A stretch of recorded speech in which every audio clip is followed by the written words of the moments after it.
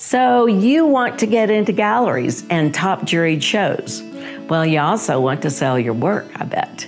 Well, here's what you're going to need. Now let's look at it from a business yet art standpoint, and let's look at it as a whole. When you see the whole picture, you no longer have to wonder what to do. Getting what you want is like putting a puzzle together. At first, it looks like a total mess, and when you put all the puzzle pieces out on the table, where do you start? The best way to start is putting the puzzle together is to do the corners first, and then you fill in the sides. So this is the best way to look at your art.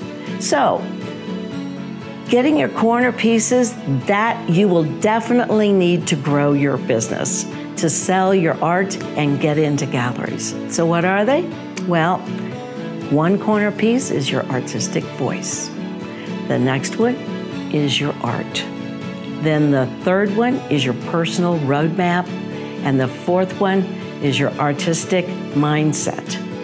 And to get these, you need to fill in the rest of the outside of the puzzle. So what they are is you need to know your elements and principles of design. Then you need to know your artistic strengths. You need to know how to talk about your work. And then you need to take action, because without action, nothing happens.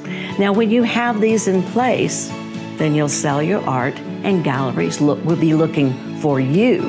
And not only that, but collectors then will be following your artistic journey.